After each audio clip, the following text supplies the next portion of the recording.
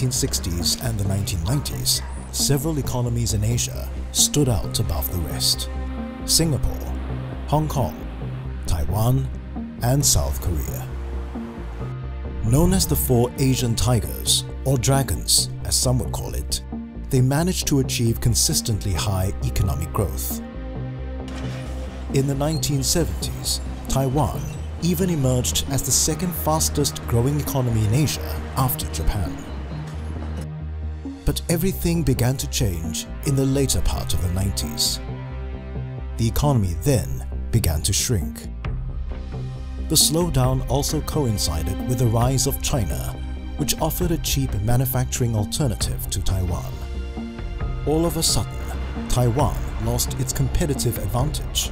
Singapore and Hong Kong's growth numbers surged ahead, leaving Taiwan at the bottom of the four.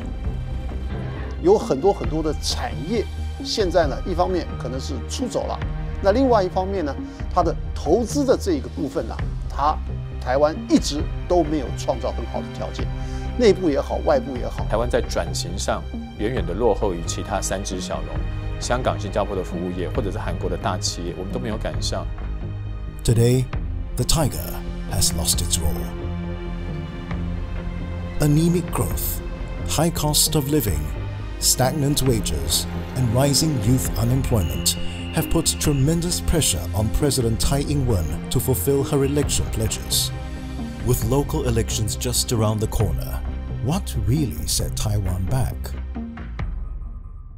台湾呢，到90年代开始就是两党政治有比较多的这个政治的政党之间的一些纷争那这造成行政效率就比较不容易发挥这是第一个。那第二个我想就是说，在台湾的主政的这个官员呢，一般是比较保守的心态，所以对这个国际化、自由化的这个政策呢就不是很大力的推行那第三个是中国因素那这个中国的这个崛起，当然影响到整个的这个台湾的经济的大环境。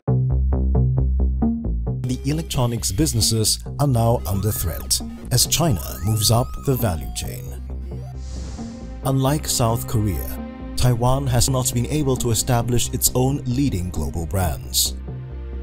Well, I think the one key thing that the government needs to think about is what other alternative options the government has in terms of transitioning this economy. It's currently reliant on the IT sector and the services industry, and this is sort of the cutting edge part of Taiwan's economy now, but it's not going to be sustainable in the long run.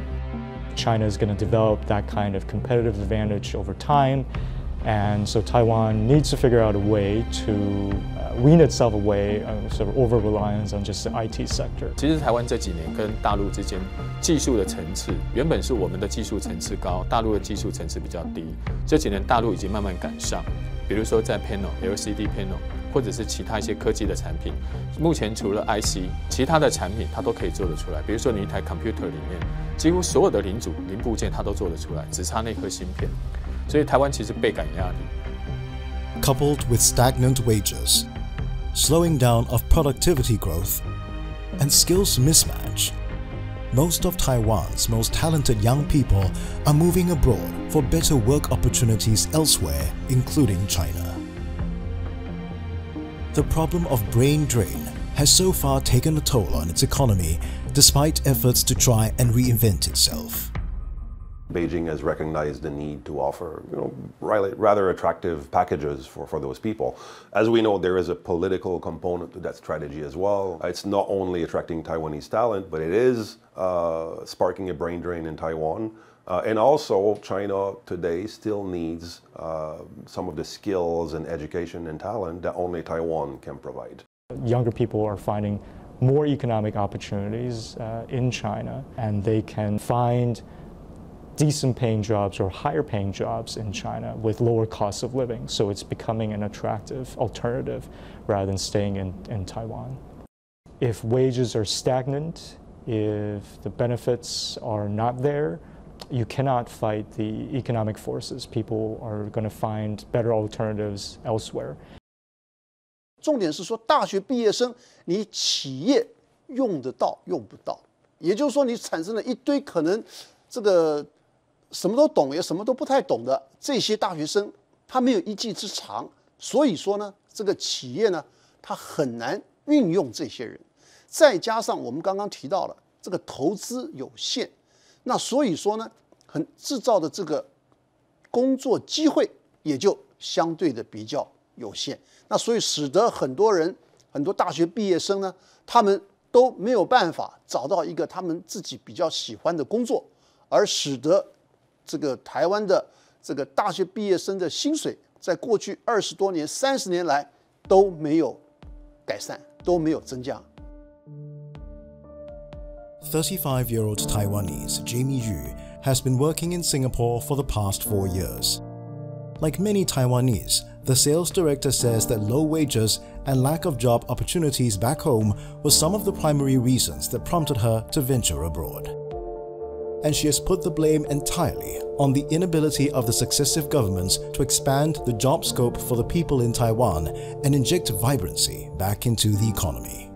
I think one of the things I came to realize after moving outside of Taiwan is that although there was no specific driver to drive me out of the Taiwanese job market, but once I move abroad and I am exposed to the international market, it's difficult to go back. For example, I'm working for a global company in the international market, but there is no similar roles for me back in Taiwan that's doing the same thing. The job market is not as broad. It's covering the domestic market of Taiwan primarily. And for that, there is bigger markets located in Asia, for example, like China, like Singapore. The things that we'd like to see change is to have better policies that are incentivizing the job market, creating more job opportunities for the younger generation, because a lot of people that are working now in Singapore are actually very young. So we're hoping that can change in the future.